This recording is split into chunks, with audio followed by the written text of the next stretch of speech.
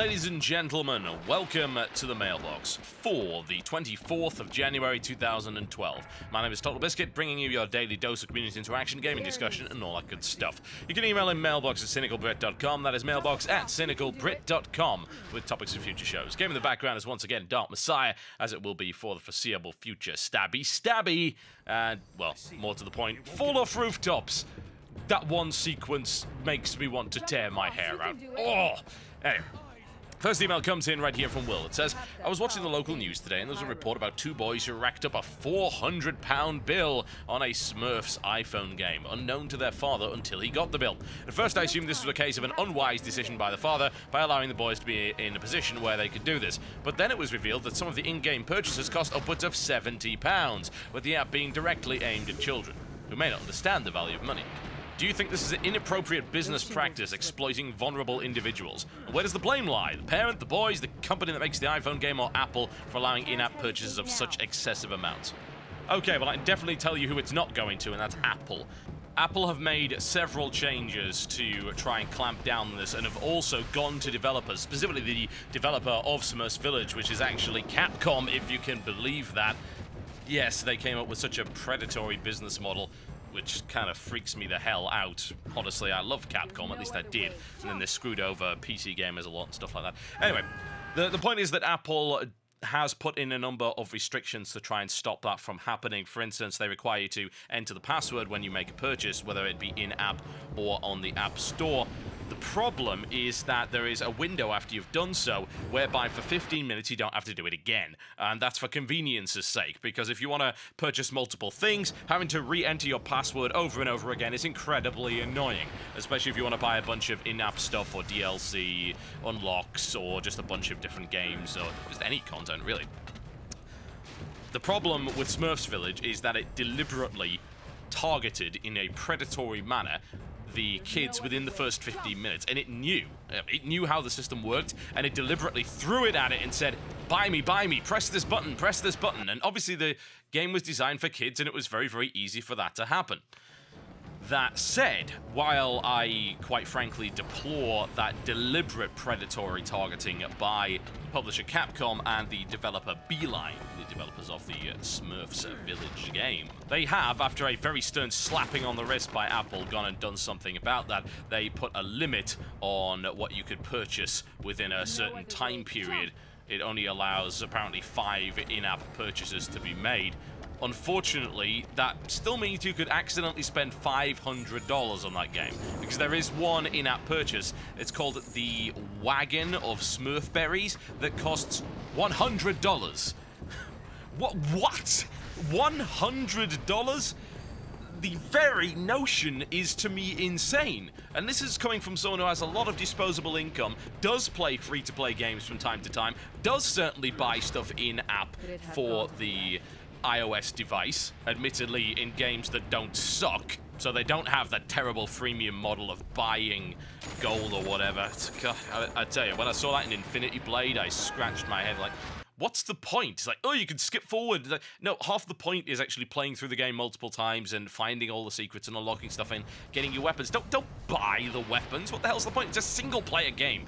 Yeah, I know they added an arena mode in later on, but really, so pointless. So I haven't bought anything in Infinity Blade or Infinity Blade 2 because it's a complete waste of my time and money. But anyway, besides the point, the fact that there is indeed something in a kids-aimed game that costs $100 is, in my opinion, pretty goddamn deplorable. And you can certainly blame them for that. However, I refuse to absolve parents of this. Seriously, I'm very much into parental responsibility. iOS devices have many ways in order to stop this from happening. You can disable in-app purchases very, very easily. You can alter the time frame where you have to re-enter the password. So if you don't want to do that, if you don't want to disable in-app purchase entirely, maybe because it's a shared family iPad or whatever, you can set it to more like 5 minutes. Just wait the 5 minutes, then hand it over or whatever. Or, you know, you could spend time with your kids for 5 minutes and watch them and get involved in what they're doing, rather than leaving them with an iPad for a few hours in order to entertain themselves while you do God knows what. Oh, God. I'm really, really getting ranty now. I'm getting very, very preachy here, and it's probably not an attractive thing to do. But whatever the case, there are a lot of options for parents to stop that from happening. You know that quote that popped up over the last couple of weeks? The idea that it is no longer acceptable in today's society to not know how the internet works? This, to me, also applies to things like iOS devices. If you buy a device like that and you give it to your kid, you need to actually understand how the damn thing works and what capabilities it has that could potentially cause you problems. You signed this thing up to a contract, or you put in your credit card information. That alone should be setting off alarm bells, for God's sake. I'm going to give my kid something that has my credit card information attached to it. And then I turn around and say, hang on a second, something has got to be done about that. There is a reason why a lot of, and I do mean a lot of sensible parents, when they give phones to their kids, have pay-as-you-go on it, so they can't rack up hundreds upon hundreds of dollars of bills, and yet still it ends up happening. When will people actually learn? I have to wonder. You're giving a device that has full internet connectivity and full purchase connectivity to a kid. For God's sake, take some damn responsibility, learn the functionality of the system. It's an Apple device. A child can literally use this thing very, very easily. It is the easiest piece of technology to understand because it was marketed at idiots. It's as simple as that. They made everything simple. They dumbed it the hell down to the point where everything is a mere touch away. Don't get me wrong, there's a lot of good design decisions in that. I own an iPad, and I am very happy with my purchase. I think it's a fantastic tablet. But here is the point. There is no excuse for not knowing how something that simple actually works. I can understand not knowing how to configure a Cisco router. I cannot understand not knowing how to work an iPhone. It's basically a toaster. And like a toaster, you can get burned, which is exactly what ended up happening with some of these people. For instance, the news article that came out on February 10th, maybe this is the one you were referring to, but no doubt there are many, many more indeed. An 8-year-old girl charged $1,400 to the iPhone bill buying fricking Smurfberries through this thing. This is what started the controversy, if I recall correctly. Take responsibility for what your children are doing. If you're going to give them something that expensive with that amount of power and risk, then for God's sake, know what it's capable of doing. But I do find the idea of these freemium games, the free-to-play games that are blatantly aimed at kids, and let's be honest, Smurf Village is. Yeah, that's not to say that adults won't be playing it. There's plenty of games that are aimed at kids that are played by adults. Pokemon is a prime example, but I feel that in-app purchases in that respect, for a game that is obviously aimed at children, is, quite frankly, predatory as hell. Not to mention, if I want to get on my pedestal for a moment, you know what, I don't have a moral high horse, I have a stable of the bloody things. Why exactly are we encouraging kids to take the easy way out? I'm sorry, and that's exactly what it is. It is the easy way out. What kind of an attitude is that to show to kids? You know, back in my day, we had games that hurt you a lot. They were hard, and you were encouraged to keep trying at it. It's like, hey, I got this game, and I have to keep trying, keep beating it, because, hey, you know, I didn't have thousands of games when I was a kid. I had a fairly limited number of games, only the ones that I was either bought for Christmas or my birthday, or was able to save up for myself with my limited amount of pocket money. And I played the hell out of those games, and those games taught me various lessons, including the fact that you have to actually persevere in order to get anywhere in a game, or indeed in life. So, tell me what kind of lesson this is teaching a kid. Well, you could work, and you could play the game, and you could progress at a slow pace based on how well you are actually doing in this game, or you know what, you could pay some money and just skip the queue, skip the line. I don't even know how the game is designed, honestly. Apparently, there are some exclusive items that can't be gotten via the normal means, which I definitely don't like. That is bad game design for free-to-play, but unfortunately, the iOS market is very much a Wild West at the moment when it comes to free-to-play and freemium games. PC games have tightened things up, especially when they've seen how successful the League of Legends model is, whereby you simply cannot buy anything that you can't acquire in-game otherwise that would actually help you. There's no way to buy an exclusive character or whatever. You can earn everything by simply working for it, or again, you can maybe skip the line there. But It's grim, isn't it? It doesn't help at all. I think it's a very bad way for the free-to-play market to go, and I honestly wish that stuff like this got punished more, but you know what, it hasn't. Smurfs Village is one of the most popular apps there is, so evidently people really don't care enough to actually stand up and do anything about this. I think if there's anything more impotent than the PC gaming crowd, it's the iOS gaming crowd. Looks like they've managed to do precisely nothing, even with major media support saying, oh god, this is an outcry. Did it affect it? Nope. Not one little bit. It's astonishing what publishers and developers can get away with on that platform. It really, really is. We think we've got it bad. Oh no. iOS is much worse. This one comes in from Mike Braun that says, while StarCraft 2 is interesting and fun to watch, I feel that the fact that it seems to totally dominate the competitive RTS scene could lead to other RTS games that could be equally good to watch falling by the wayside, and anyone who would like to play an RTS game at a competitive level being almost forced to play StarCraft 2, even if they prefer other styles of RTS, as everyone seems to be playing StarCraft 2, and they won't get the big challenge playing something else. My god, man! Commas, or full stops, just something.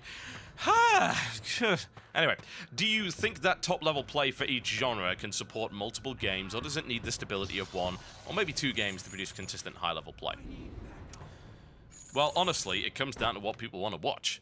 There are multiple fighting games that have success, but the scene is nowhere near as large as the StarCraft 2 scene right now, and funnily enough, the view counts for stuff like League of Legends is actually higher than StarCraft 2. Admittedly, they don't have anywhere near as many events, so if you were to look at the number in total for StarCraft 2, it would, of course, be higher than that.